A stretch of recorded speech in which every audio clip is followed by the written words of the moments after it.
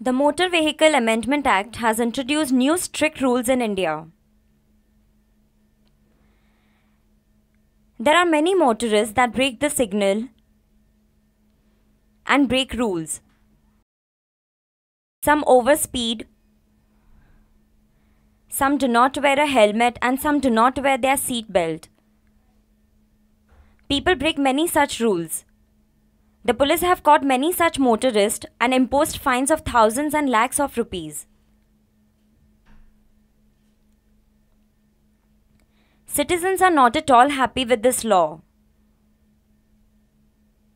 But the government said that these laws are very important.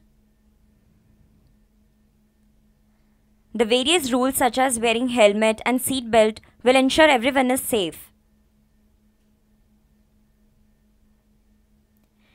In India, many motorists refuse to wear helmet and have paid hefty fines.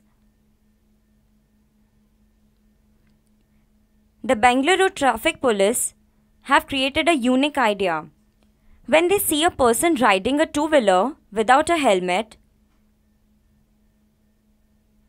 instead of imposing a fine, the police take his vehicle into custody and tell him to go home and buy a helmet. People can walk, take a bus, rickshaw, taxi, etc. to buy the helmet. Once the police sees the helmet, they will return the keys of their two-wheeler.